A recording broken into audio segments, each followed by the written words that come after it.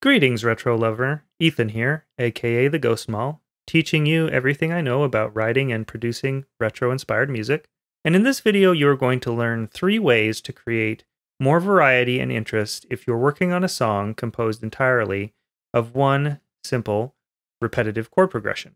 This is the second video in my studio vlog series where I use songs I'm working on and issues I'm encountering personally in my studio as examples to help you learn new tips, tricks, and techniques to improve your own retro music. So let's go ahead and jump in so that the next time you are faced with a very repetitive tune, with only 3 or 4 chords in it, you will have at least a few tools at hand to help spice things up a bit. So the session I pulled up to work with today is a sort of cyberpunk/synthwave remix I recently completed of an awesome tune called Blood Pressurize by the band RemoteTreeChildren. I had a ton of fun working on this one, partly because RemoteTreeChildren is a side project of one of my longtime songwriting inspirations, Glenn Phillips, who is also the lead singer in the band Toad the Wet Sprocket. When I was a teenager, they were my favorite band, maybe tied with The Cure, but definitely top tier. So getting to work with Glenn's vocals and give them my own spin was kind of a dream come true. If you're interested in hearing this remix in full, I'll be sure to put a link into the description of this video. But let's talk about the issue that I encountered regarding harmony and chord progressions with this remix. Now, usually when I do a remix, I like to completely reharmonize the song I'm remixing from the ground up.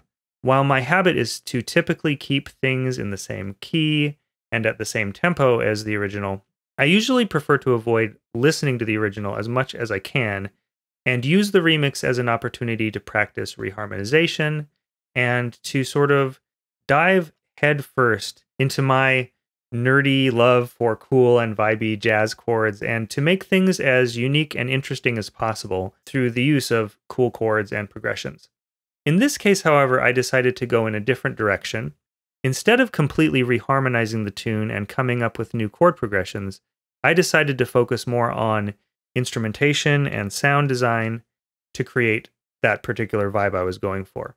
I left the original chord progression as the backbone, and that would have been less of an issue in a song that had 2 or 3 distinct progressions.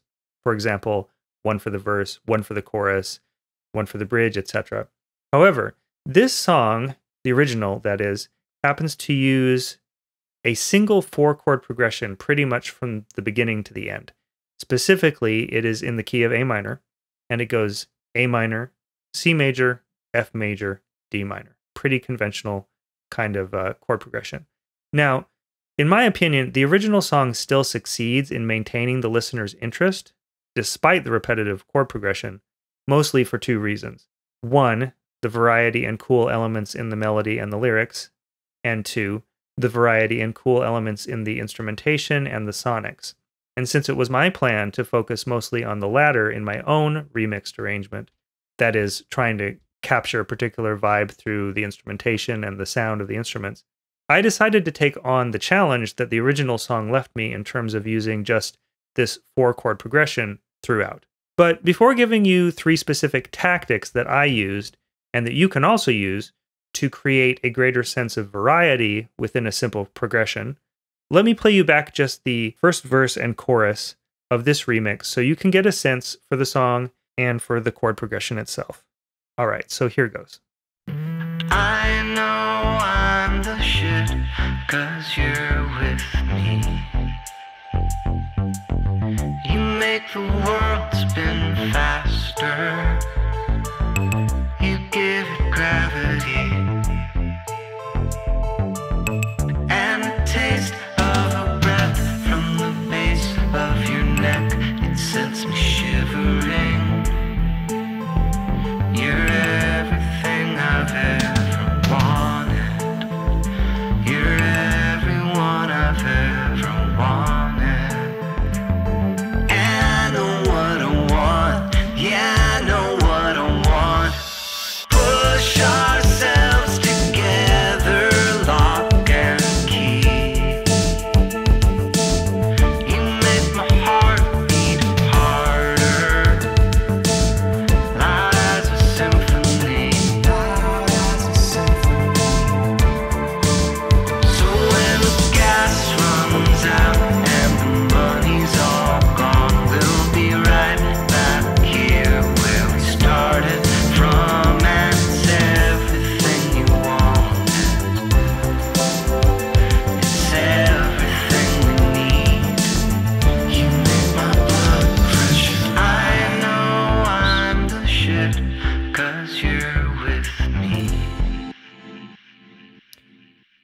Okay, so hopefully that gives you a good sense for the tune itself as I've remixed it, the sort of vibe I was going for, and the instrumentation. But let's specifically go ahead and hone in on the instruments that outline the chords per se. So actually what I'm going to do is I'm going to mute all the vocals and the drums and the percussion. So the vocals here are in gold, the drums and percussion and some other like sound effect elements are in red. And I'm also going to mute what I call the ear candy parts in purple here. Those are elements which are just in the arrangement for interest and sort of to provide the seasoning, so to speak, for the arrangement. That will leave us with just the bass here in blue and these two synths in green, which comp out variations on the chords. Okay, so if you've watched any of my previous Retrowave production breakdowns, you might already be familiar, but that's my color scheme that I use throughout all of my work just to keep things consistent. So we've got blue for the bass, and these two synths in green comp out the chords. And all of these sounds, by the way, these synth sounds, these three here at least, and some others in the tune, they happen to be coming from the excellent Silent 1 synth plugin from Leonard Digital. And even more specifically, all of these presets came from a sound bank called Cinematic 80s. I believe it's from Sennheiser. And in any case, I'll be sure to put links to both Silent and the presets in the description of this video in case you'd like to check them out for yourself. But I like limitations, and I like to set limitations for myself before beginning a production. And one of the ones I set for myself in this case was to use just a small number of synths, and Silent 1 was the primary one. Okay, so now in the arrangement, I've used a tried and true method for building energy throughout the tune from the beginning to the end, namely breaking down to the bass and the rhythmic elements in the verses. So here we are, this is the middle of the first verse. And then adding back in one or more instruments, comping out the chords in the choruses. Here's the middle of the chorus. That's this bit right here. Okay, so in this case, it is these two synth parts in green I've already mentioned, which go ahead and play out the chords. Now, I could easily have fallen into the trap of just having these instruments play the same four chords with the same extensions in the same voicings in the same rhythmic pattern over and over. But that is exactly the pitfall that this video wants to address for you. That kind of arrangement choice simply reinforces the feeling of repetition and makes it even more obvious and, frankly, sometimes more annoying for the listener. So instead, what I've done here is to vary a few variables. Let's go ahead and pick this first one. I'll open up the piano roll. Varied a few variables, which I actually just already hinted at, every bar or two to keep things interesting and spicy, so to speak, for the listener, even though the same four chords essentially continue throughout the entire song. So what are those three variables specifically? They are, first, chord complexity, second, chord voicing, and third, chord rhythm.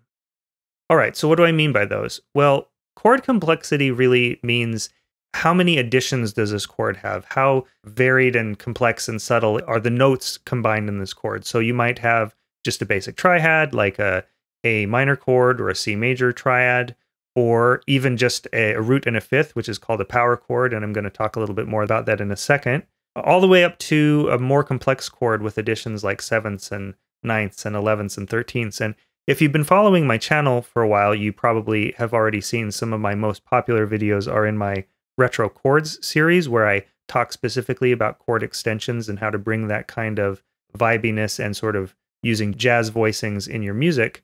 So I'm big on that, and that is one way you can create variety in a simple four-chord progression, is by varying the complexity, moving from simple versions to versions with additions, etc. Then there's the chord voicing. That has to do with, is the chord in its root position or an inversion? Is it a tight voicing or a big open voicing? That can really change the feel of the chord, and you can vary that throughout. And finally, rhythm, of course. If you had the same comping or rhythmic, strumming or comping pattern, depending on the instrument, from the beginning to the end of the song, that would be very, very repetitive and probably pretty irritating to the listener. But to the extent that you can just change up rhythmic patterns, that can also provide a lot of variety and interest for the listener. So let me show you specifically how I employed a combination of all three of these varying chord complexity, varying chord voicing, and varying chord rhythms in the chorus section of this song, which is actually kind of long for a chorus. It's 16 bars, which makes the need for a greater sense of variety even more important. So let's go ahead and look at the first synth part here. That's this one here. I'll solo up just the bass and that synth. You can see that at first here in this bar here, 19, for the first 4 bars, I use these rather open 2-note voicings in the right hand. They're not very complex, and also, as I just mentioned, they are characterized by an open feeling. They're actually, this is based on a power chord, root and fifth. And also the rhythm is extremely simple. But then later on in the chorus, I add more complex versions of the chords. And actually, let me go ahead and open up my keyboard here so you can take a look at what these are, and I'll break it down in more detail with my keyboard on screen. Okay, so you should be seeing my keyboard as well as my DAW on screen now. Let me just play you back this section of the chorus with just the bass and the first of these 2 synths in green, and you can hear what they sound like.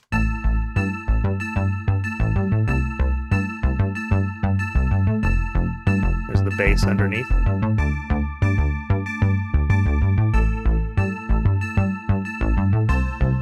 So the notes in green here on the piano roll are this first synth.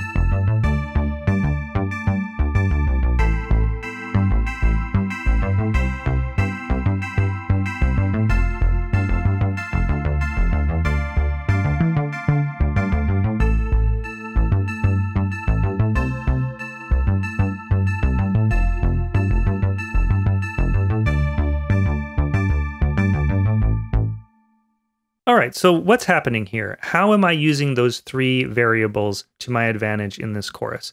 Well, first of all, the first section is just this. It's an A and an E note, a fifth apart,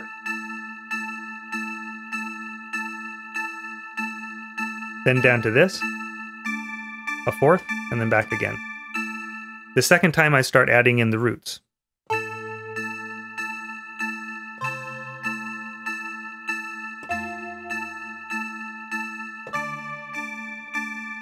So I'm already providing a little bit of variation there, but in terms of the complexity of the voicing, it starts with just an A power chord.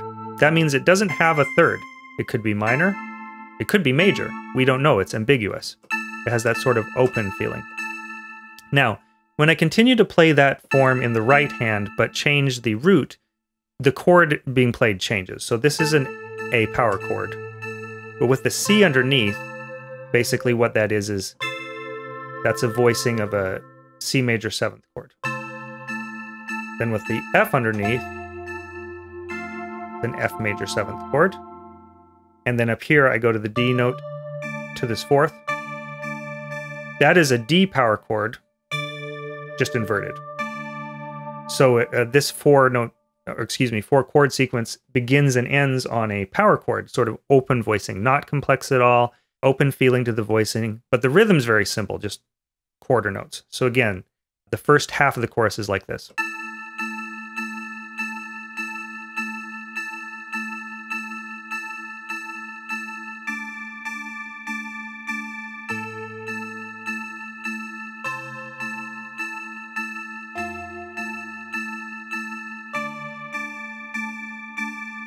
All right, so then what do I vary from here in the second half of the chorus? Well, first, it's complexity.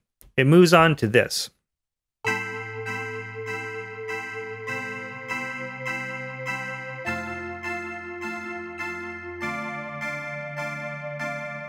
Right here, bar 27 is what we're talking about.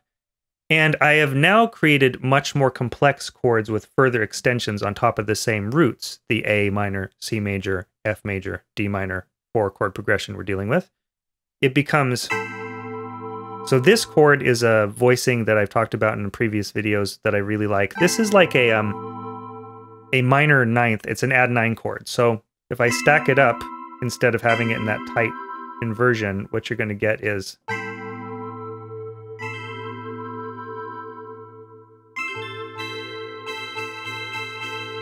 So that's the actual set of notes, but we're playing it in this tight inversion. It's a more complex chord, more ambiguous. It's a 9th chord. Root changes to the C. That's now a version of a C major 7 inverted. Then F major 7 to D minor 7. And you'll notice that I'm just, in terms of voice leading, moving 1 or 2 notes at a time here.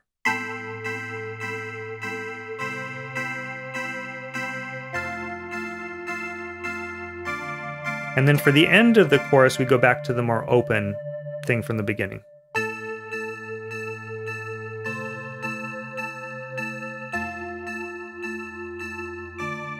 So, as you can see, in this sequence in the chorus, we've varied the complexity of the chords, we've varied the voicings of the chords, and we haven't varied the rhythm yet, though.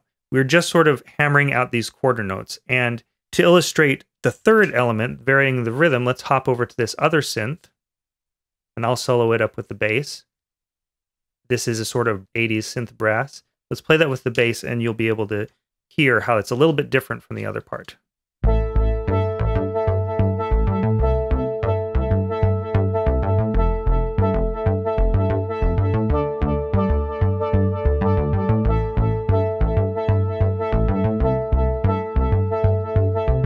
So this part at the beginning is identical to the other synth, but this part is not.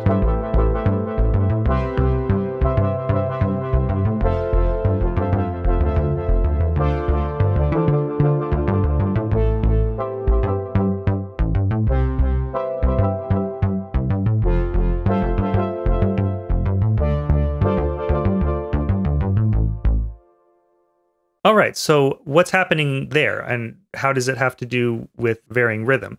Well, from bar 19 through bar 26, the parts are identical. They're still the sort of open based on the fifth, the A and the E, and the fourth, perfect fourth. If I let you see both synth parts on top of each other, you'll notice at the beginning they're really the same.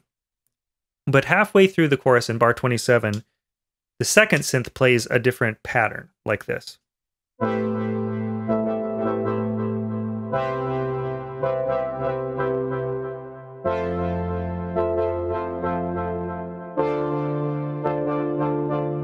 of slowed that down so you can see, but it's not the same pattern that's being played by the first synth, the sort of straight quarter notes.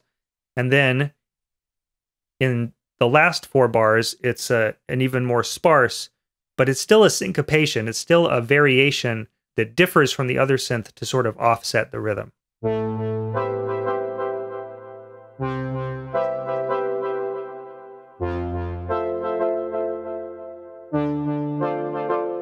So let's just hear those 2 synths together without the bass at the end of the chorus, and you'll see how I vary the rhythm by having the 2 parts play different rhythms that play off of one another.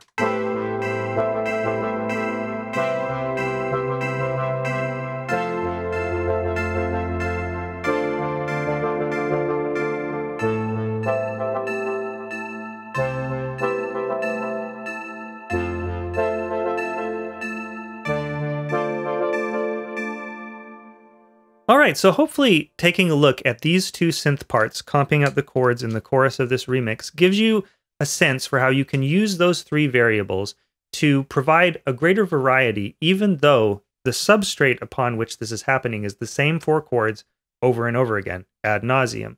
We've changed up the chord complexity by adding extensions and taking them away to create more tension, more ambiguity, and less, and going back and forth. We've changed the voicings to create more open spaces or tighter spaces, simple sort of fifth kinds of voicings down to some really tight ones. We've also varied the rhythm from just straight ahead sort of quarter note comping out to some more syncopations. And those 3 elements can really help you to create more variety, even if you just have a simple chord progression throughout your song. All right, my friend, I hope that this video has given you a few new ideas that you can use to help spice up a song that otherwise is confined to that repetitive 3 or 4 chord progression throughout. Obviously, altering 1 or more sections of the song by reharmonizing them with new distinct chord progressions would be ideal when trying to create more variety, but sometimes that is just not the option that we want to employ, or it's not an option that we even can employ. So finding other ways to add variety to the chord progression you're already working with can be important, and hopefully these 3 methods work out for you in the future. If you have other techniques that you'd like to share that can help increase harmonic variety and interest in a song, please feel free to leave them in the comments section of this video, and we can all learn from one another. Otherwise, thanks so much for watching. If you enjoyed this video or found it informative, please feel free to leave a like, and that way you'll be able to find it again later in your liked videos. If you know anybody who might benefit from this lesson, please feel free to share the video with them. And finally, if you'd like to see more videos like this about producing retrowave and other retro-inspired genres of music, please feel free to subscribe to the Ghost Mall here on YouTube. Thanks again for watching, Retro Friend, and until next time, take it easy, keep it retro, and be well.